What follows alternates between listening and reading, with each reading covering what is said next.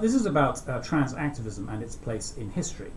So where did trans-activism come from? Obviously it came from the gay lobby and the victory of the gay lobby, which got gay marriage and adoption rights and so on. But victory is disappointing. Victory involves a loss, strangely enough, of outlaw status to the combatants, to the victors. And the gay lobby had been glamorously downtrodden for all of its existence, and suddenly it was equal with everybody else. And to be gay and to be white meant to be privileged, which is embarrassing. So they sought a new identity that would provoke hostility and make them rebels and outlaws again. That gave rise to trans-activism, which has some very antique qualities to it. Trans-activism revives a prejudice from the 20th century. When I was a teenager, gay psychology wasn't properly understood, and it was thought that gay men hated all women apart from their mum, who they put on a pedestal where her perfection was shameful to all other women. That's how gay psychology was conceived in the 1970s. A gay man idolised his mother and blamed other females for not matching up. Actually, husbands were supposed to think like that too, and sometimes they are still accused of doing so. And gay men were also supposed to hate women out of sexual jealousy. Women removed straight men from the cattle market, and gay men resent them for that.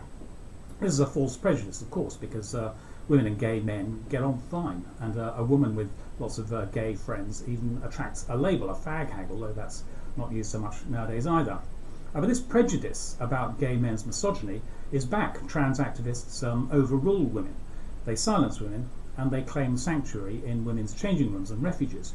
Sanctuary, by the way, isn't a right, but a favour granted by the holders of the space where sanctuary is claimed.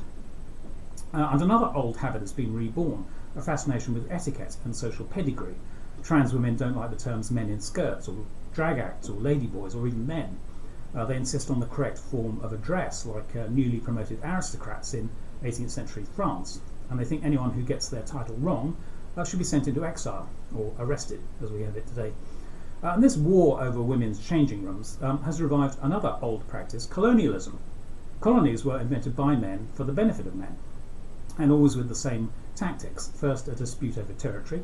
The dispute becomes an invasion. The invasion becomes a permanent settlement, and any challenge to the settlement is a crime. And that's how women's spaces have been colonised: dispute, invasion, settlement, and new laws to perpetuate the land grab, which is imperialism, in fact, male imperialism.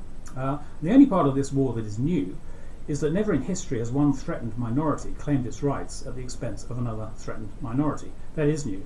But everything else is classic male behaviour, classic male aggression, classic, really, trans-activist aggression.